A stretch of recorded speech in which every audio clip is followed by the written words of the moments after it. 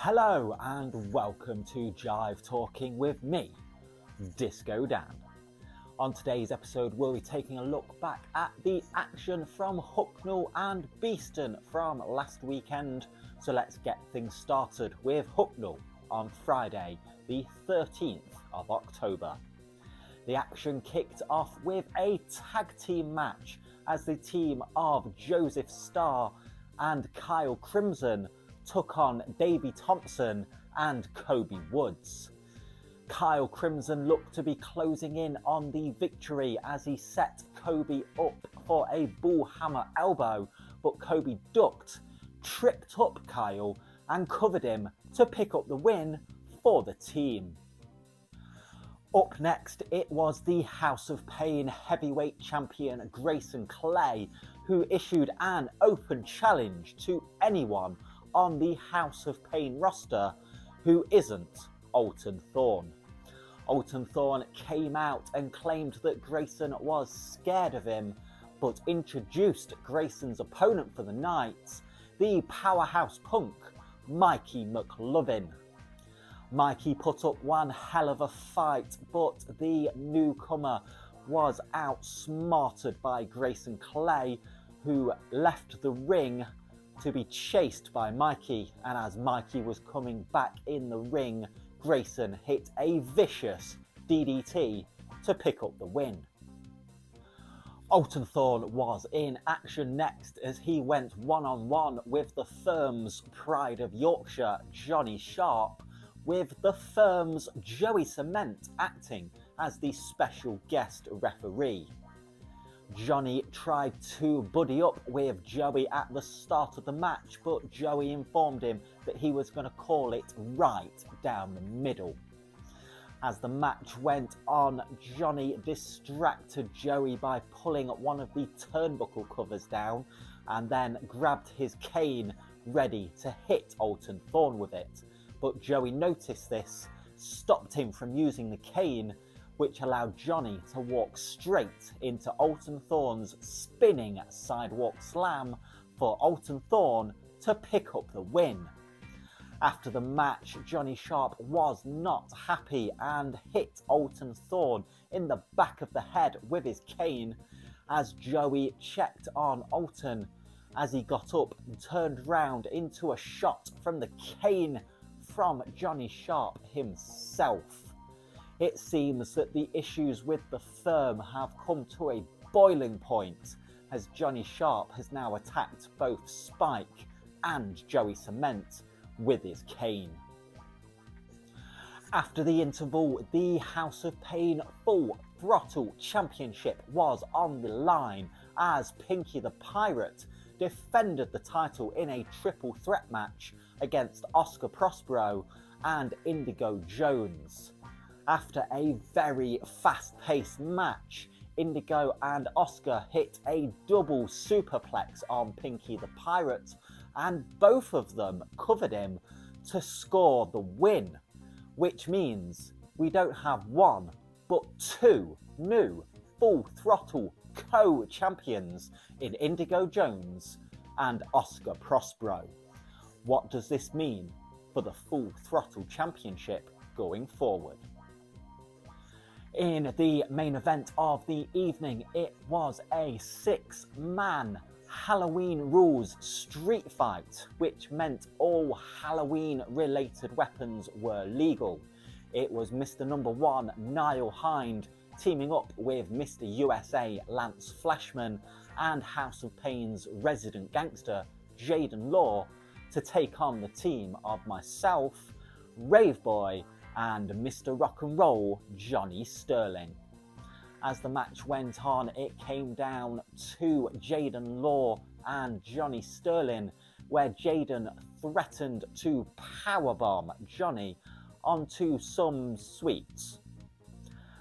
Jaden didn't realise that myself and Raveboy had recovered and were in the ring, and he turned round to be taken out by both myself and Raveboy, and we then teamed up with Johnny to hit a triple powerbomb on Jaden to pick up the win.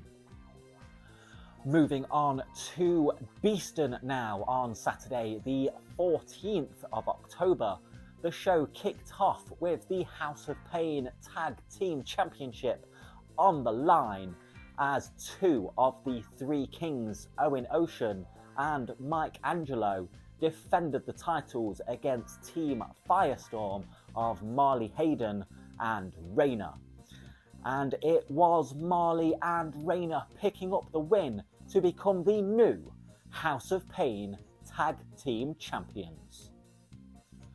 The former House of Pain heavyweight champion Brad Matthews came out to the ring next on a crutch to announce that he has torn his ACL and requires surgery and will be out of action for 9 to 12 months. I do wish Brad a speedy recovery and cannot wait to see him back in House of Pain next year.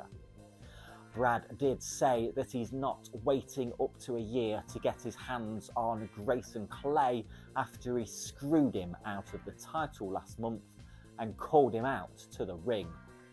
Grayson came out to the ring and took Brad Matthews' crutch and told him that what he did last month was purely business.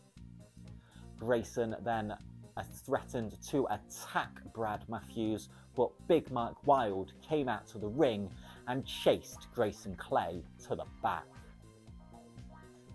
It was six-man tag team action next as Team Textbooks Dave Breaks and Kyle Crimson teamed up with Joseph Starr to take on Nate Colt, Jerry Jarvis and Zach Roberts. It was Dave Breaks picking up the win over Nate Colt in the match. However, after the match, Nate challenged Dave Breaks for the Heritage Championship next month in Beeston. Dave Breaks refused to accept the challenge. So, will we see Nate versus Dave next month for the House of Pain Heritage Championship? Big Mike Wild came back to the ring next and called out the House of Pain heavyweight champion Grayson Clay, and Grayson came out and said he wasn't interested in facing Big Mike Wild and brought out Mike's opponent for the night, the firm's pride of Yorkshire, Johnny Sharp. Johnny found out what it's like when you face an angry giant and was decimated by Big Mike Wild, who picked up the win following a razor's edge. It was a mixed tag team match next as the House of Pain Women's Champion Lexi Olivia teamed up with the main spectacle Tristan Wheeler to take on the team of Pinky the Pirate and the heavy hitter Harley Harris. And it was Tristan and Lexi picking up the win. In the main event of the evening, it was an I Quit match as the monster Matlock took on the man he has defeated for the past 2 months in Beeston, Davey Thompson. These two had an absolute war, putting each other through tables, hitting each other with trash cans and all sorts of other weapons.